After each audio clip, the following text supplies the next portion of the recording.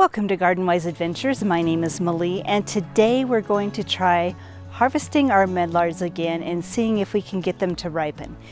Now, I'm going to link up at the top here another video that I did last year that was a complete and utter failure. It was so windy you couldn't hear what I was saying. I was trying to harvest before a storm hit, and I consequently harvested the medlars too early and they didn't ripen. But this year is perfect. It's the beginning of November. They generally ripen in November. We don't have bad weather until next week, so I can harvest half, see if they start to ripen, and if not, then harvest the rest next week and see if they will ripen. So let's get harvesting and see how it goes.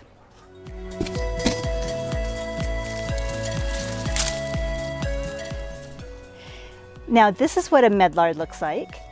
It's kind of ugly. They are from England. I don't know that much about medlars other than I've grown them for several years.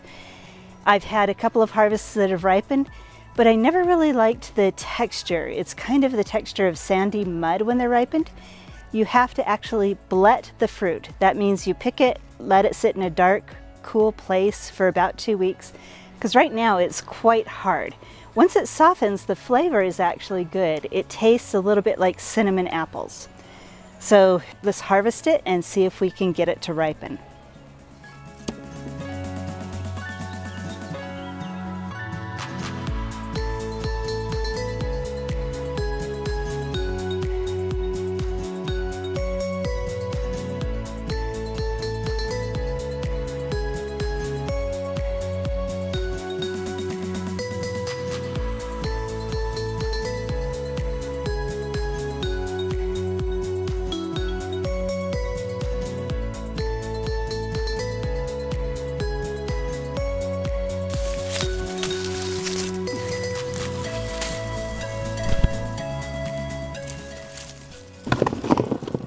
So here we are. It looks like we got about half of the tree harvested. I'm going to take this in my house and put it under my stairs. I have a little room there that stays cool and dark, and it's a place where I ripen a lot of stuff.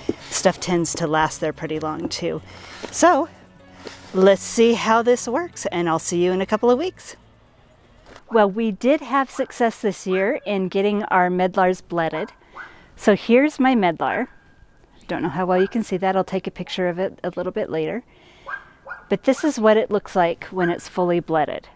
It's kind of wrinkly. It's very soft.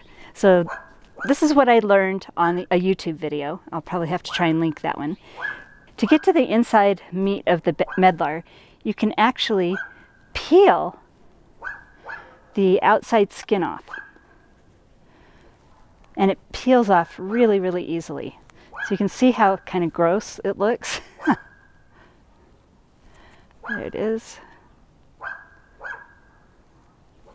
Sorry about the barking dog.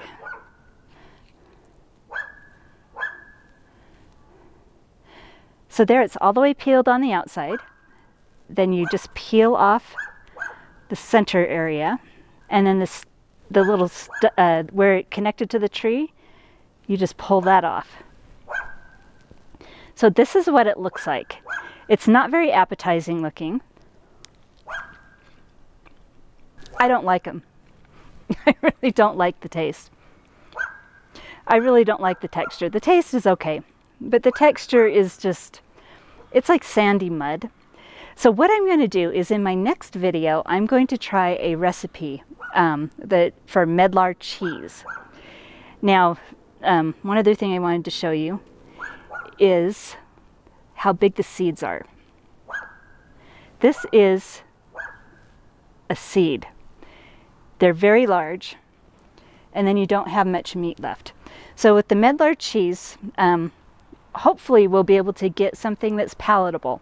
Then I'll also make medlar jelly.